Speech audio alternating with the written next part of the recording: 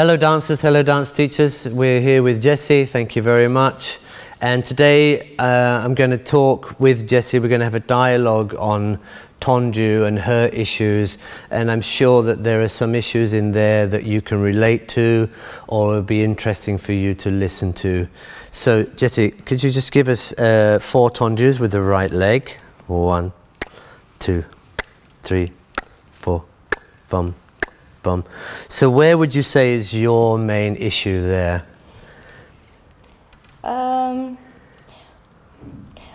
We were talking about it before, and then I was saying like the quicker I couldn't really roll off, but now I felt like my feet was rolling in. Right. My right feet. Yeah. So you know, and this is the wonderful thing about dance and being ballet and being aware. You actually have to be your own teacher. So I asked Jessie a question, and then she realized, because I've invited her to have dialogue, she realized that actually she's rolling in her foot. And this is the constant, not struggle, but this constant work that we have. So that's very good, because, so we have an issue. She rolls in, which is very easy to do because our ankles are built to move like this, but for us it's easier if we keep the weight on the outside and when we tendu. So right, very good. Now what I see with Jessie, and this will, you just check that for yourself, you lift your heel up just before you start. So, and what happens is, so what's happening, Jessie is just preparing herself and she's contracting the muscles to start, but once you do that for something to contract, obviously it gets smaller. So what we're trying to do is lengthen. So I'm going to invite Jessie to actually, before she continues, is to go through the floor for a second and then push through. That's it, and bring that heel. The quicker one has engagement with the heel here, if you start to bring that in, yeah, the more the muscles are working.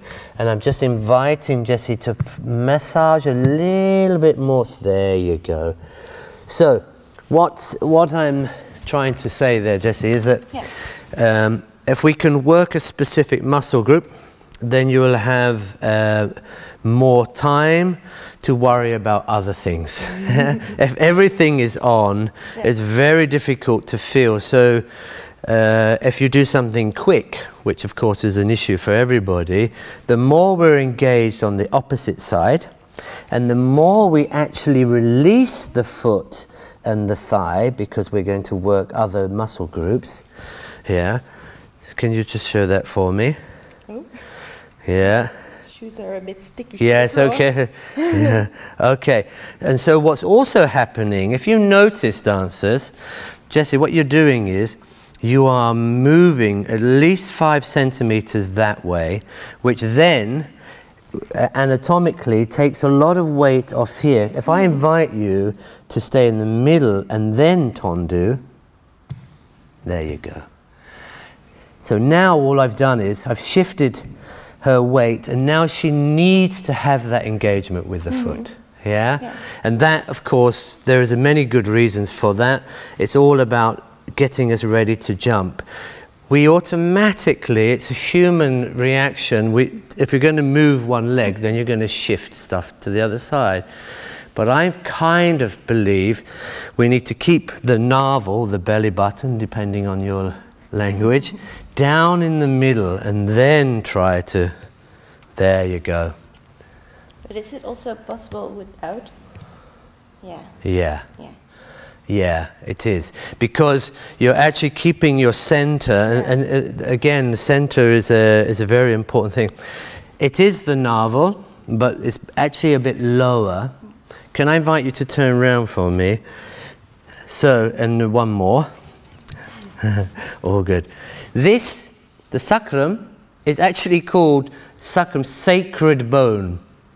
This is the sacred bone. This is actually the balancing area. So if you turn back round again, yeah, and so again, if you just be aware of this kind of area, keep that in the middle and then tendu. So dancers, you have to correct yourself. So what's happening now, I've given Jessie some information and she's trying to process that. That's exactly how it works.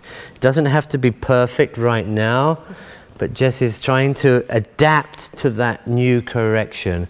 And that's the whole idea, that we keep offering you information. Some of it doesn't fit, some of it does fit. Let's have a look to the left side, please. See? Right, so she's already automatically taken this correction seriously and trying to adjust her body, and that's the beauty of ballet. It's an ongoing process, isn't it? Yeah. Yeah. You can always learn in ballet. You can always learn, and that's what's so beautiful about it. And to learn something, you have to go through the fundamentals. Ballet is just one of those things, like playing a violin probably. You need to go through the basics. So I'm just going to invite Jessie to go into first again. This is her capability. Yeah, it's not 180, it doesn't need to be, because in this position Jessie can hold the right anatomical structure, and at the same time I can then invite Jessie to just to use the foot and go. So she's breaking up that tendu nicely. What she's doing is she's educating what you call the intrinsic muscles.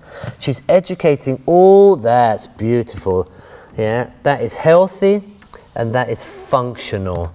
And that's the whole idea of ballet. It needs to be healthy and simultaneously functional. And that's exactly where we want to go with all these films.